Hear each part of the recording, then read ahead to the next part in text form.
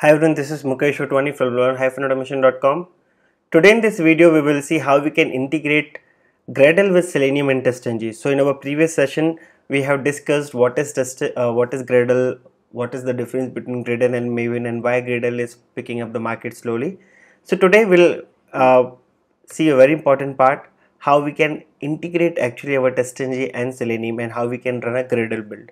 Okay, so till now we have been executing the Maven build, which used to run our testng.xml file, and testng.xml file will use to run our test, right, which is nothing but the Selenium scripts. So today we are going to do the exactly same thing, but Gradle will trigger this testng.xml file. So in this video we will talk about how we can create your, or how to set up your project for Selenium and TestNG, how you can add the dependencies and everything. How this part we discussed in our TestNG series, like how to create the test and how to create your testng.xml file. So quickly I will go through this as well, and finally we'll see how we can run our XML file using Gradle Build. Okay, so we need to create a task here. So this task is already predefined task called test task. Okay, but if you want to create some other task and you want to wrap around the test task, that is also possible. So first we'll go with the inbuilt task, which is test, okay, which is generally used for the unit test. So let me go through the Eclipse. So this is the project that we created in our last video, and in the last video we discussed about one custom task, right? We created one task and it was running fine. So I will increase the font size here, right? And this was the by default, these dependencies were coming.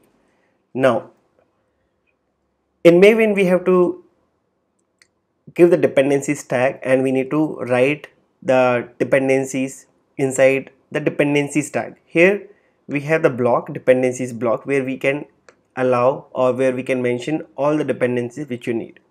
Okay, like extend report, Apache POI, JSON, Jackson, Selenium, TestNG, whatever you would like to implement in your current project, you can just provide the dependency. So what we need to do, let me start with incognito. Just open mvenrepository.com, and if you don't want to go to mvenrepository.com, you can go to their individual website or the blog or their portal, and you can download their dependencies.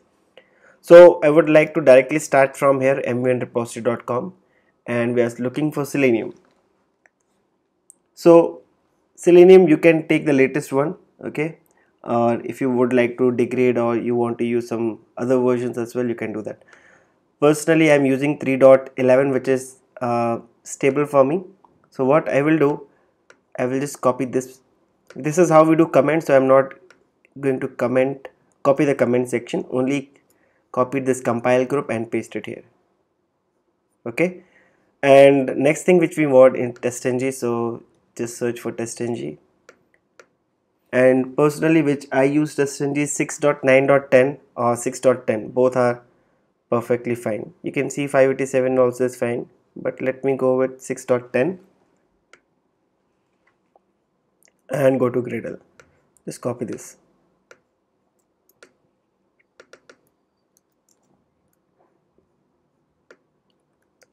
And that's all.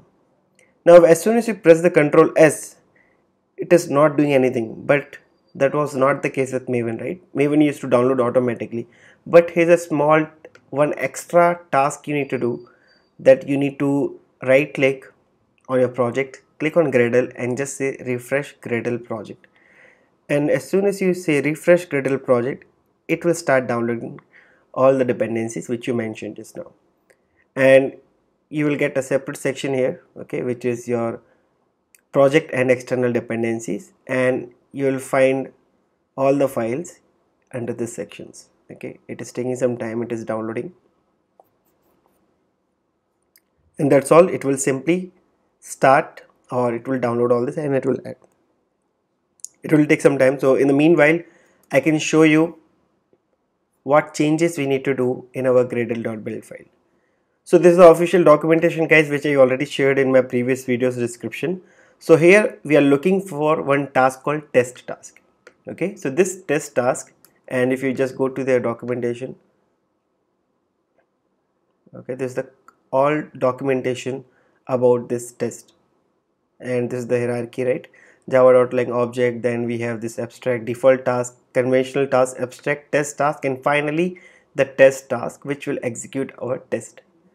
And this is how you can use it. So they given all the method, how to use it, what is the documentation, everything.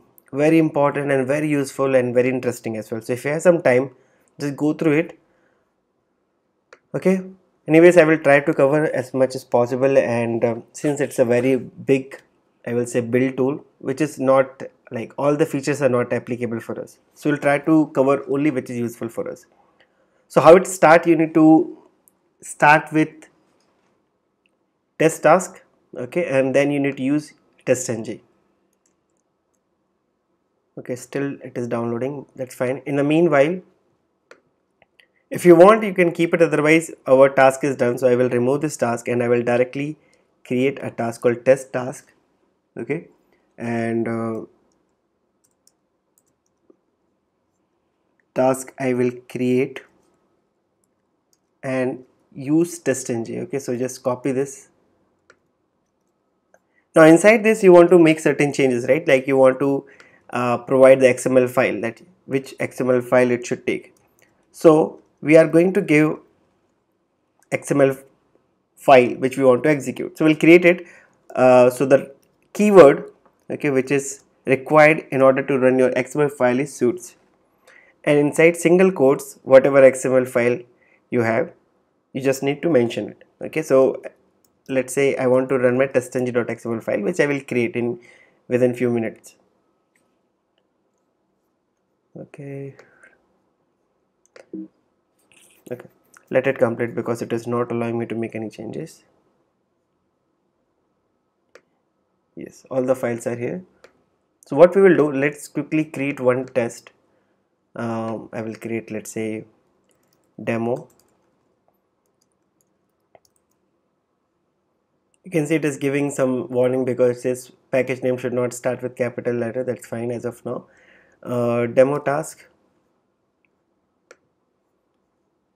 Those who are completely new to TestNG, I would highly recommend you should watch my previous series where we discussed about the TestNG, what is TestNG, how to create multiple tests, how to create testng.xml. Okay, so we will implement. Okay, we will import the test, and now quickly let's start a browser.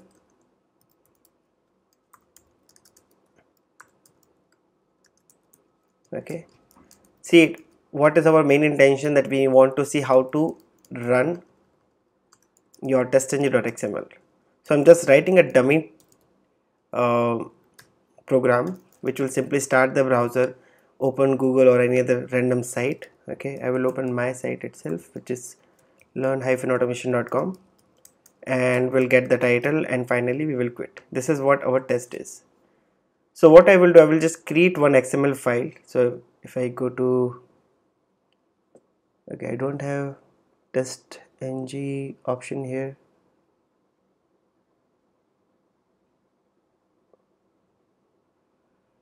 Okay, so let me right click and run as. Okay, seems I don't have TestNG currently in this particular Eclipse, so it is not giving me that option. Let me quickly install.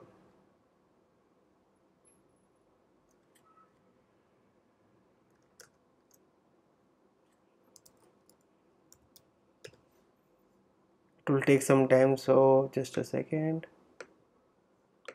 Okay, so I just installed the TestNG plugin. I just paused the recording for a few seconds because unnecessary, we have to wait. Okay, so I have installed TestNG plugin from Eclipse Marketplace. You can see that option is coming now, and now we can go ahead and create a testng.xml file. So let me just right click on this particular file, which is a Java file, and let's quickly create a testng.xml file. I'm not changing anything because it automatically generates testng.xml, and this is what we have given in our build, right? So now you can run this Gradle build. So just right click, run as run configuration.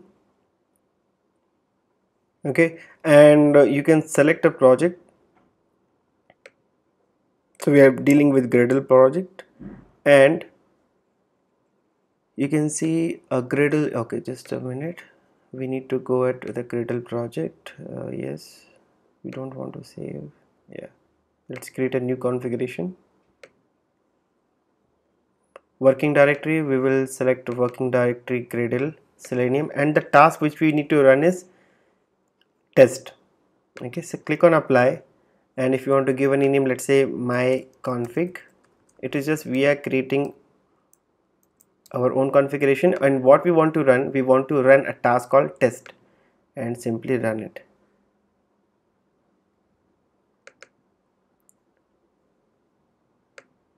Okay, so it is executing, it is loading. So these are some, and you can see it is looking quite impressive because it is calculating time for each phase. It is loading the build, configuring. Now it is running a task,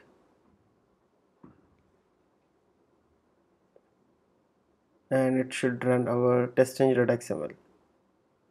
Since this is the first build and we are running first time, it is taking additional time, but when you run the next build it will not take that time, because and it started our testng.xml file. It will go to learnautomation.com, which we have given, capture the title, and simply it will close it.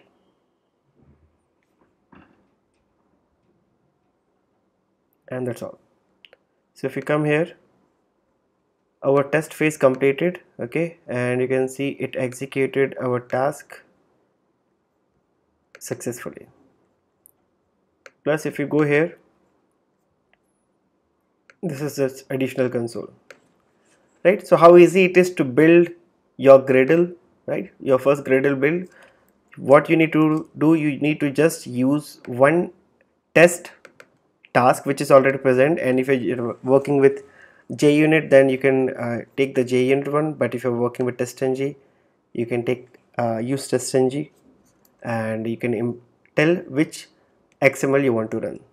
Okay, now we have executed just a test, right? But if you talk about Maven, we have clean test install. Same thing we have in Gradle as well. Okay, so let's say if I want to run this from the terminal, so I will just go to properties and I will see where my Gradle is located. This is here somewhere in this location. So I will start my terminal, and I will just go to that location. And what is my task? So clean and test. Okay, we need to mention Gradle.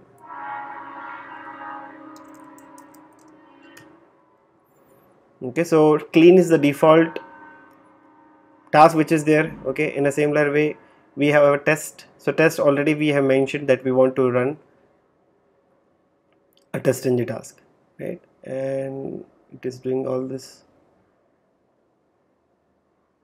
thing before running our test, and finally it is executing our task, and that's it.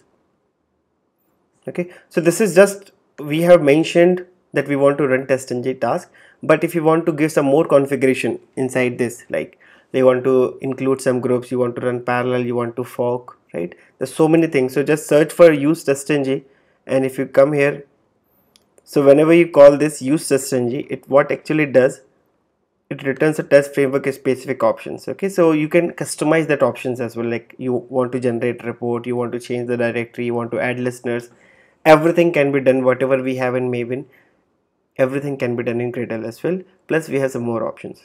So in the upcoming videos we'll talk about more on this. Okay, so I hope this is useful for you.